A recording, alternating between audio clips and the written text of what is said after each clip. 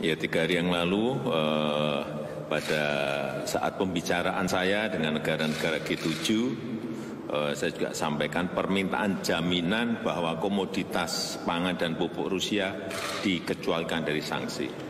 При Дня назад в ходе переговоров с страной большой семерки я обратился с просьбой о гарантиях того, что российские продовольствия и удобрения освобождены от санкций. Уважаемый господин президент, вопросы, которые вы поставили, являются чрезвычайно важными. Yang mulia Bapak Presiden, isu-isu yang mulia singgung memang merupakan sangat penting. Хочу сразу же отметить, что у нас нет никаких ограничений на вывоз удобрений. Pertama ingin saya menyampaikan langsung bahwa kami tidak menerapkan perbatasan apapun untuk pasokan pupuk. У нас в начале прошлого года мы задумывались о том, чтобы первоначально обеспечить в первоочередном порядке свое собственное сельское хозяйство.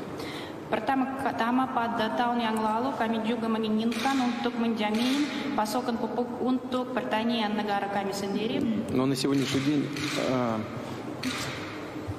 объемы производства удобрений в России таковы, что у нас нет никаких ограничений на поставку этого продукта на внешний рынок. Pada tahun ini kami menghasilkan begitu banyak pupuknya bahwa kami sekarang tidak merasakan adanya perbatasan apapun untuk memasok ke luar negeri. То же самое касается и продовольствия.